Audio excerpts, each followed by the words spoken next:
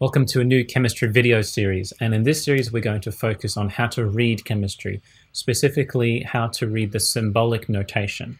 And we're bringing it up as a focus because I have a common scenario with my students and they say chemistry is hard because I can't read it. How many of you also feel the same? I think I definitely felt similar when I was in my early days of learning chemistry. And from a teacher's point of view, I see that students tend to misuse the uppercase and lowercase letters when they're writing atomic symbols, and that can lead to a whole host of problems down the track. And the last one is that the most confusing part of chemistry is those little numbers, and you can find them in different sort of corners of the letters, and what do they mean? So some kids tend to get them mixed up back to front, and we're just going to straighten that sort of information out.